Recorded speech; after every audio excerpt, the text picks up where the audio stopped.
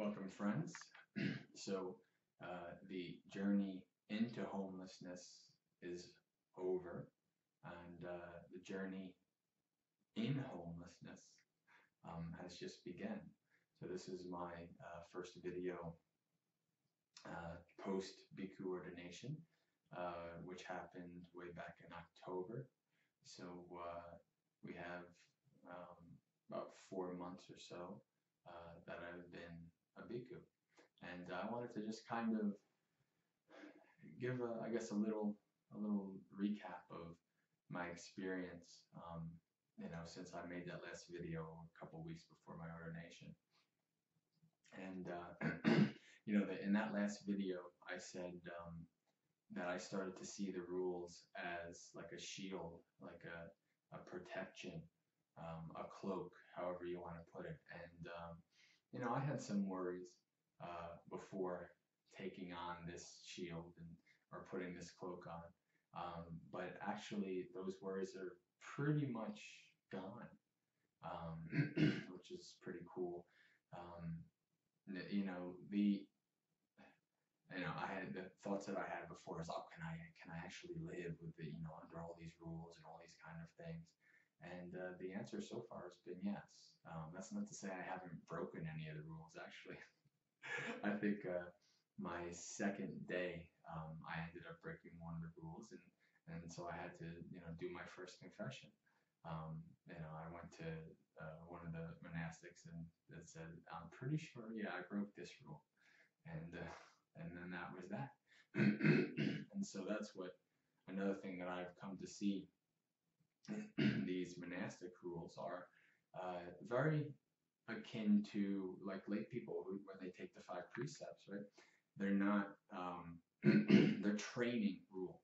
So these monastic rules, of course we have the four parajikas, which are the defeats, where if you do one of those 4, you're not a monk for life. And you have sanghadasesas, which are more serious, where you go into like a probation. That accounts for 17 of the 227 rules. And the vast majority of those other rules are fixed by confession. And I'm coming to see the reason for that is because they're helping you, they're molding you into this person who is basically a vessel for the Dhamma, molding you into, little by little, bit by bit, part of this gradual training, molding you into somebody who is on the path to awakening. And that has helped me, because I realized why these rules are in place. I have the Buddha in the suttas is talking when he talks about his disciples, and he says that they are afraid to break even the smallest of rules, and that is something that is actually hard to be afraid to break even the smallest of rules. You have to really really focus and really kind of see the danger of even the smallest rules. So I'm kind of grappling with that, and I've actually, in many ways, I've been letting my conscience be my guide. For instance, one of the rules, monks can't start a fire. And so that is a rule that if I break, I have to confess. And we have a fire pit here. And so basically, the first time after I was a monk, we were up at the fire pit, and I put the fire together. And like I had, dozens and dozens of time in my life, I had created fires and stuff like that, campfires.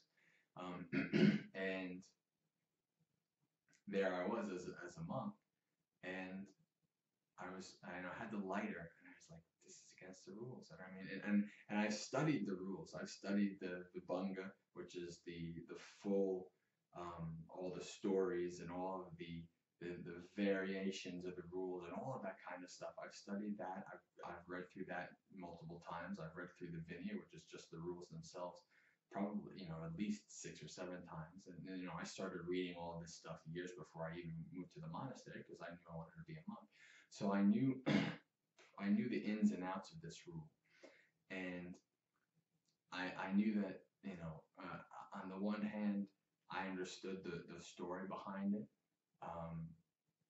And so what I did was I let my conscience kind of be my guide. I had the lighter, and I was really conflicted. Should I do this? And you know what? I said, okay, I did it. And I examined my conscious. I examined my thoughts afterwards. I examined my thoughts during. and so I've done that a couple times to, since I've been a monk, to really kind of gauge, okay, so I can say this is a minor rule, but what does my conscience say? What does my hiri and otapa, my moral shame and dread, what does that say when I actually do something that breaks even the smallest rules? So I've examined my mind on that, and I've also I spent a couple weeks out in the world. I had a retreat, a metta retreat that I did in New York, and I was invited to a Catholic college to spend the day there and help them out and teach meditation and do all kinds of stuff. And so I've been examining and really kind of seeing what it's like to be in the world living by these, living as a monastic. And it's not easy. It's not easy at all. It's something that takes a lot of years and a lot of experience and wisdom, I think, to fully understand the depth and the breadth of these rules and how you live as a monastic, especially in the West in these modern times, where things can be a little different than in traditional Buddhist countries. And I was just reading an article by a venerable Bhante who came to America, 20, 30 years ago, and how he, has adjusted the monastic rules in ways that, in terms of culture and custom, and how it's different in the West. Like, for instance, like shaking people's hands.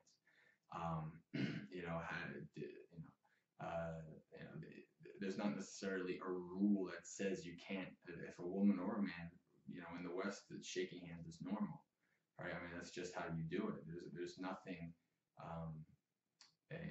In the East, that's not how you do it. In the East, even most people, as far as I know, traditionally, you don't, you do anjali or something to that effect, or you bow, you don't shake hands. So there's a cultural aspect to that, and I've seen people in the West, they come up and they just go like this, and I've said, okay, well, let me see how, again, checking my conscience, checking how I feel about it.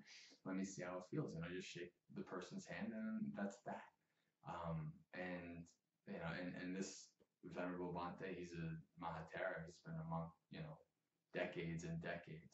And he talked about how that in his, he's a Sri Lankan person, and so he talked about how the conflicts between how his culture and tradition views how a monk is supposed to be versus a monk being in the West. So these are all kinds of aspects of my thought and what I've been doing in terms of living by these monastic rules.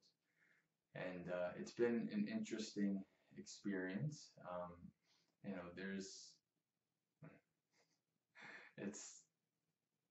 I don't know, it's hard to explain. It's easy, but yet it's not easy at the same time.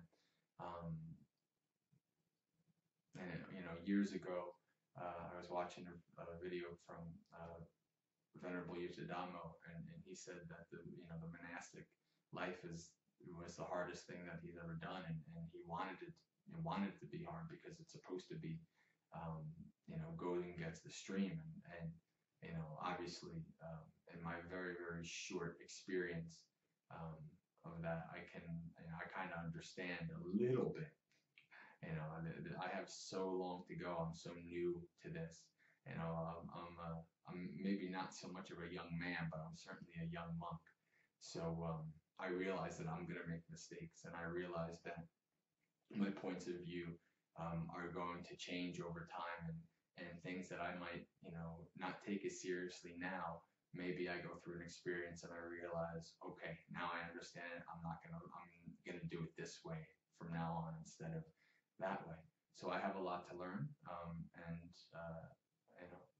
hopefully, as I live this life and continue to do what I'm doing, um, it allows me to develop along the path and go from there.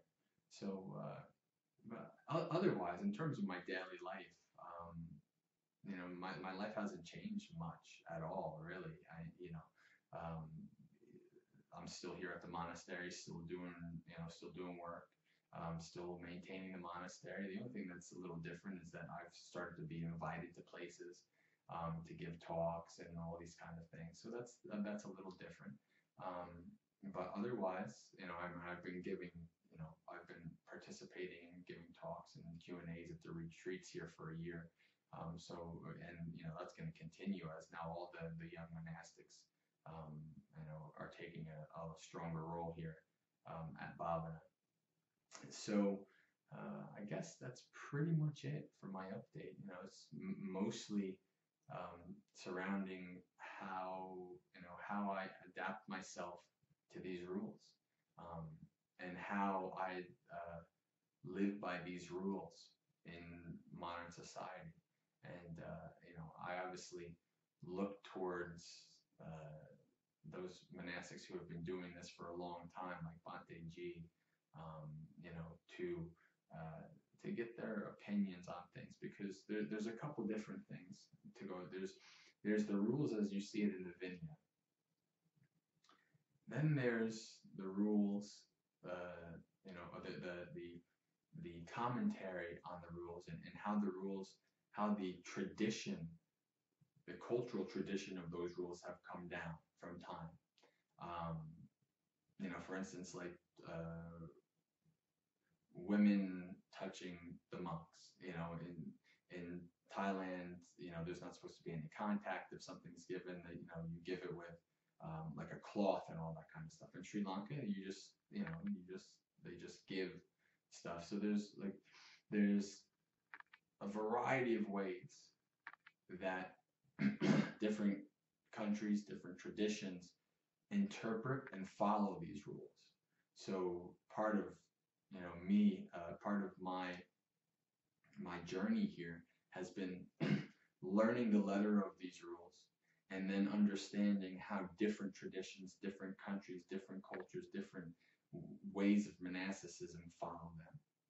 And so I like to know these things so that I can fully understand the rules in their full depth and breadth, and how I can best live by them. And B, when I go to various different places and different traditions, I understand how they follow those rules, so that I can do so. It behooves me to, wherever I am, follow whatever tradition, whatever monastery that I'm staying at in the future. Whatever has the normal way that they follow the rules, that's how I'd like to follow the rules. It's part of living in community, but also part of understanding how these rules affect your life. So friends, I think that's it for now. Thank you very much. Until next time, Sukhi Hotu. May you be happy.